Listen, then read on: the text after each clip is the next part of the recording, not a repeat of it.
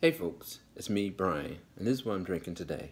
I'm having Conway's Irish Ale, manufactured by Great Lakes Brewing Company, with St. Patrick's Day approaching. I figured that I will have a couple different Irish drinks leading up to the 17th. The first of which is going to be this Irish Ale. I looked in my refrigerator, had plenty of beer choices, and I looked at this and said, okay, I have Irish Ale since St. Patrick's Day is right around the corner. So, crack this open and enjoy this while the day is young. Prost, my friends.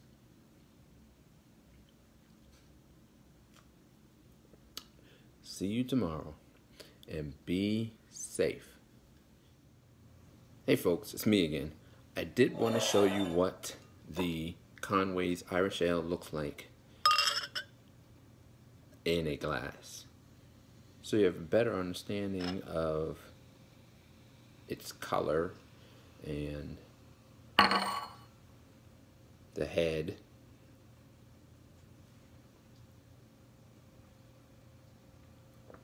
And I did want to give you my initial impressions of it.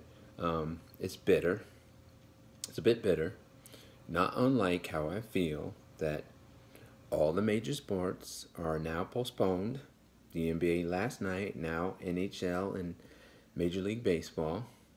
I heard word that Duke and Kansas now has suspended their sports along with the Ivy League for the spring. I suspect by the end of tonight there won't be the NCAA men's and women's basketball championships. They're already playing in front of no people. Well, they're going to be playing in front of no people, but I suspect they won't even have the tournament now. How could you have a tournament when the other major conferences, the Power Five, have stopped their tournaments and not have declared a tournament winner? So there's teams that didn't win the conference who, might have had a chance to win the conference and they can't. So we'll see. With this coronavirus, it's changing rapidly. Prost, my friends. See you tomorrow.